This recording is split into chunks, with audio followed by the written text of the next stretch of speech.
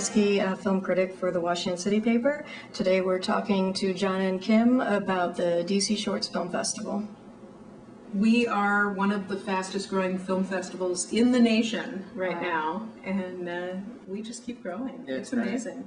So you rolled it down to, what, 94? 94 films, right. We had this amazing online system we had built for us that not only parses the scores and figures all that stuff out, it also allows filmmakers, after we judge them, to log in and read their scores and their comments. So it's one of the very few festivals that has a completely open judging process, so filmmakers get a lot of feedback. Which, let me just emphasize, I don't know of any other film festival anywhere that's doing that, and we actually heard back from a lot of filmmakers afterwards, including filmmakers whose films were not selected, saying that it was valuable to enter their film in just to get those comments. Right. Most film festivals, your film gets taken or doesn't taken, you have no idea why. Right. So, but after we had the computer spat out the final report, we had this big meeting. I think all 40 of us were in a room together, and we sat there and went film by film, deciding, is this one in, is this one not, is this one short enough that we can fit in, is this one too long but it still works, we should fit it in, and then kind of massage them into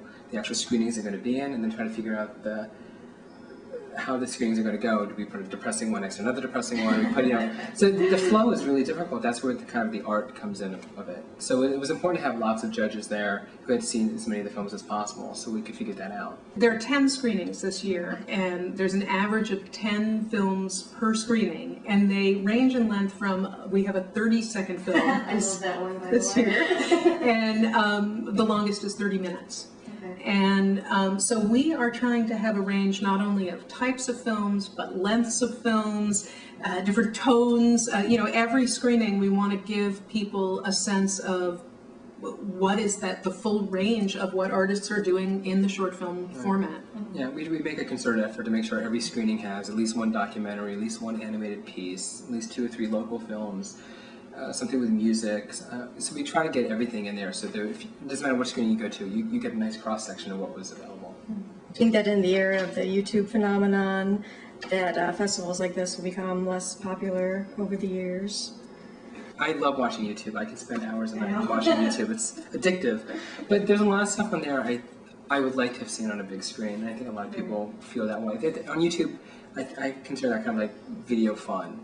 But it's not necessarily films. I find that you find very few films on there, legitimate short films with plots, and there's no documentaries on there now. So a festival like this is kind of necessary for people to see that work. We have 150 filmmakers descending on the city on Thursday, this September 14th.